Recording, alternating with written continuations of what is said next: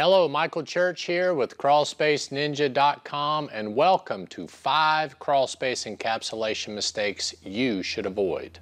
So why are there so many crawlspace encapsulation mistakes? There is no standard when it comes to encapsulating your crawlspace. You have spec home builders that are building crawlspaces one way, and you have custom home builders building crawlspaces another. And guess what? They're both acceptable by codes enforcement. Just remember, crawlspace encapsulation mistakes could cost you thousands plus headaches for years to come. So make sure if somebody's mentioning to you that you should do these 5 things, you may want to get a second opinion. Mistake number 1, we don't need to remove that batting insulation to address the mold. Really? My question is, how is you as a homeowner be sure that the company you're hiring to address the mold has addressed the mold if they didn't remove the batting insulation? Mold can't grow behind insulation, right? Wrong. Mold can grow anywhere on any organic material, and a lot of times the paper that is on the back of the insulation traps moisture between the subfloor and the insulation, giving it a more opportune time to grow. But I thought the paper couldn't grow mold. Wrong again. That craft paper, we pulled thousands and thousands of square feet of crawlspace insulation to find mold all over the paper backing that was put on there. Yes, the paper can grow mold.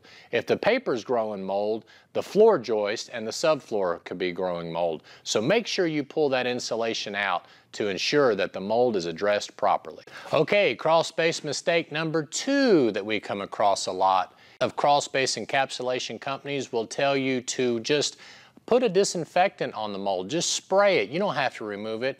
That is a huge mistake. So what do I mean by removing the mold? I mean physically removing the mold. If you apply a disinfectant to wood without physically removing the mold, in other words, you're attempting to kill the mold, but you don't want to remove it. If you apply that disinfectant to the wood, you're going to have issues later whenever you go to sell the house. The home inspector is going to crawl up underneath there. You include mold removal as part of the disinfection process. Okay, the third mistake that people often make when encapsulating their crawl space is they choose not to insulate the crawl space. But when you go to sell the house, if the house isn't properly insulated, then you're going to have issues moving that. You're going to have to insulate it anyway. So why not just go ahead and take care of the insulation? You can enjoy the comfort, energy savings of having an insulated crawl space. By the way, before I move on, I think it's important to note that building code does require crawl spaces to be insulated.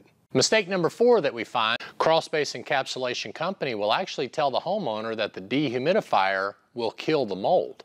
That is not true. Dehumidification does not kill mold. Okay, the last mistake that we find a lot of crawlspace encapsulation companies do, use the heating and air system to control humidity in the crawl space. But what you got to take into consideration is 2 things. Number 1, if this is a remodel job or if you're an existing home, chances are that the AC unit that they installed is not properly sized to include that crawl space. But even if you do have a properly sized heating and air unit, let me throw this out there. What if you decide not to run your AC in the spring and the fall? The problem is that if the AC isn't running, then the humidity in the crawl space is getting out of control. We have done many mold remediation projects for homeowners that have decided or got talked into conditioning their crawl space with their heating and air unit. Well, I just want to thank you again for watching this video. I hope it was helpful. Thank you so much, and I hope you have a great and blessed day.